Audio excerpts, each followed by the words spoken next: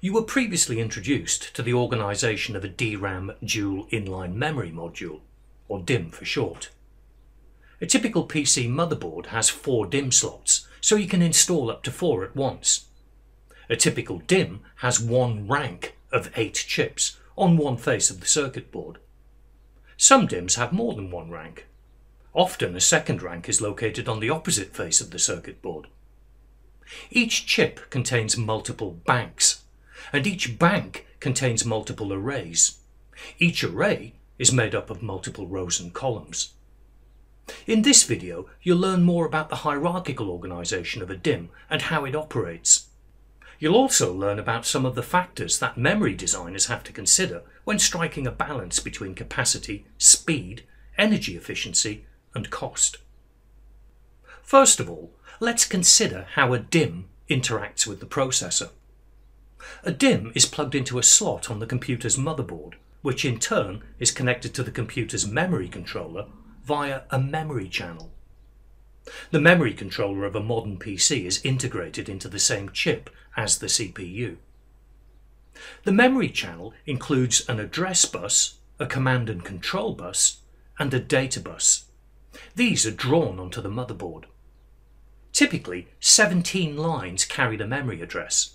These lines are used to deliver a row address and a column address separately, meaning we can have larger memory addresses than 17 bits alone would allow.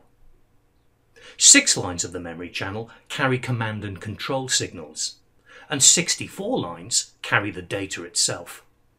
If the data bus supports error correction, it may well be 72 bits wide rather than 64. The memory channel of an early PC had only 32 lines for the data bus, so a typical memory module of the day had only a 32-bit connection to the motherboard. These were known as single inline memory modules, or SIMMs for short. In an early PC, data moved around the computer 32 bits at a time. 32 bits, that's 4 bytes, was known as a word.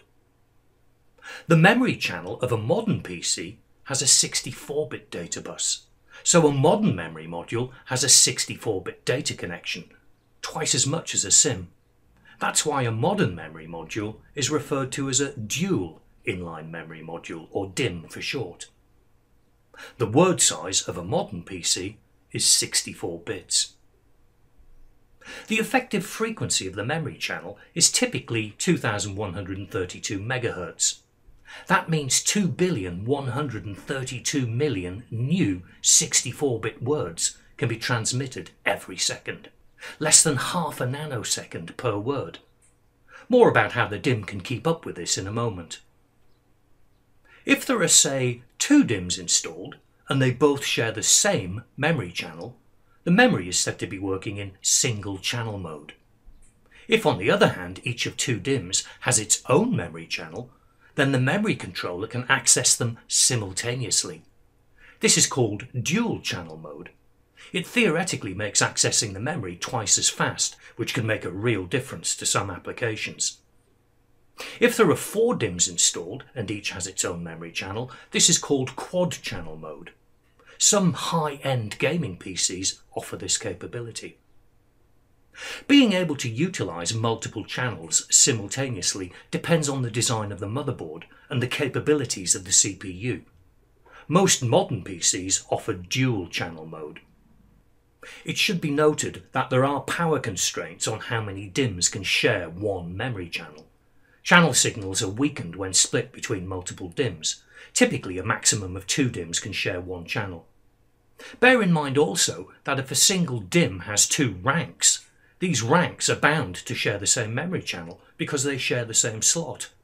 Dual and quad rank DIMMs may have a higher capacity, but they demand more power and offer little extra in terms of speed.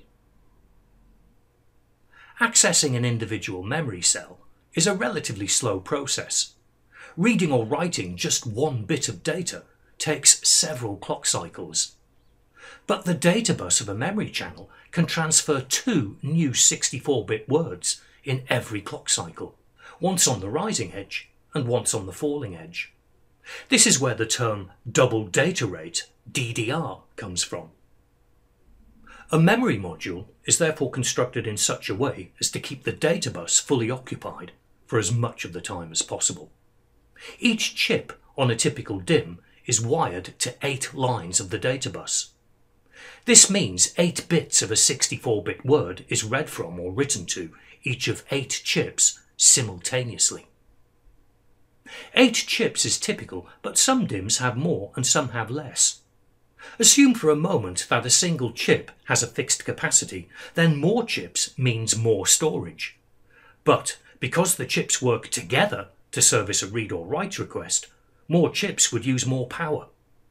Fewer chips, on the other hand, would use less power, but each chip would have to handle a bigger share of 64 data lines. Fewer chips, therefore, means more data pins per chip, and pins are expensive.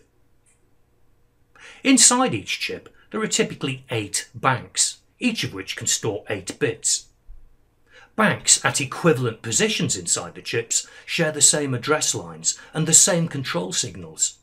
So when 8 bits are written to each chip simultaneously, they are written to banks in equivalent positions. But being able to read or write 64 bits all at once isn't any faster than reading or writing just 1 bit. To see how to speed things up, let's take a look inside a single bank.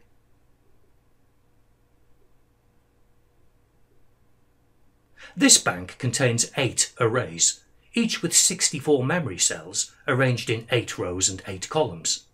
Of course, this is just a model. A typical array will be rectangular and might have 1024 columns and 16,384 rows. To read some data, first the row address is strobed, which initiates the read cycle, followed by the column address. Together, the row and column address identify a particular cell in each array. These 8 cells are in the same position because they share the same row and column address. The row is activated and latched into the sense amplifiers. This is a relatively slow part of the read cycle. At this point, the row is said to be open. Now, 1 bit from each array can be simultaneously loaded into the output buffer. Remember, this is just a model. A DRAM with 8 chips will have a bank in each chip doing exactly the same thing at exactly the same time. Between them, they deliver a 64-bit word to the output buffer. Since only 1 row at a time can be open, early types of DRAM would now close the row and another would be opened if necessary, or this one would be reopened. But opening a whole row, which in reality might be 1024 columns wide, or even double that, just to read 1 bit, is a waste of time, so to speak. So, while the row is already open, another byte can be read into the output buffer, then another, and another. In other words, a burst of data can be read very quickly by supplying just 1 row address and 1 column address. The number of columns read while the row is open is called the burst length. Different generations of DRAM have different burst lengths. Typically, DDR2 has a burst length of 4, DDR3 has a burst length of 8, and DDR4 has a burst length of 16. Don't forget, what you can see here is just 1 bank. In reality, a DDR3 DRAM module will have a bank in each of 8 chips working simultaneously to deliver 8 64-bit words in very close succession. This technique is called prefetching. But there's still a problem. Only 1 row per bank can be open at any one time. As soon as a burst has finished, the row has to be closed before another can be opened. This involves refreshing the cells of the row that has just been read, then pre-charging the bit lines again. This might take as many as 18 clock cycles. Furthermore, data move between the CPU and the DRAM in blocks known as cache lines.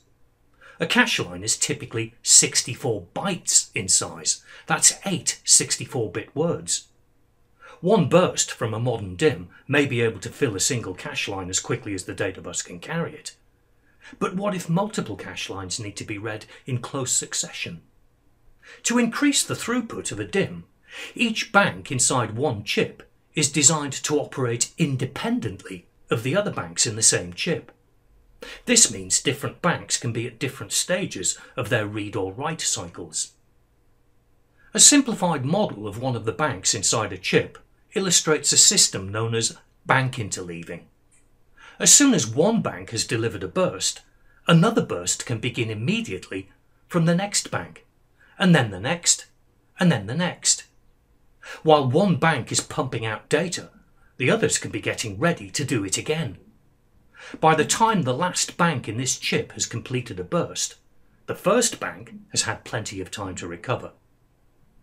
Bank interleaving therefore allows the data bus to operate at very high speeds and, most importantly, to remain saturated during prolonged read and write operations.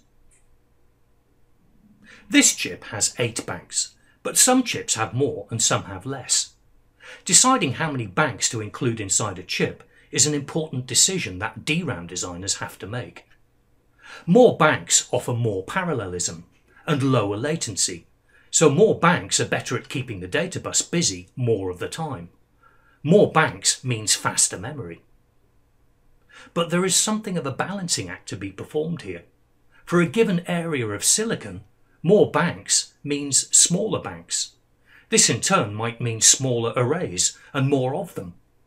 Each array has its own peripheral components such as decoders, sense amplifiers and multiplexers.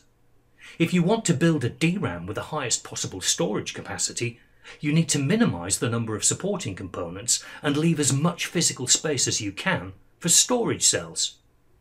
Ultimately then, more banks means lower capacity. Fewer banks, on the other hand, means larger banks and therefore larger arrays. Potentially, this means higher capacity. But larger arrays have longer bit lines, which are slower than smaller ones and consume more power.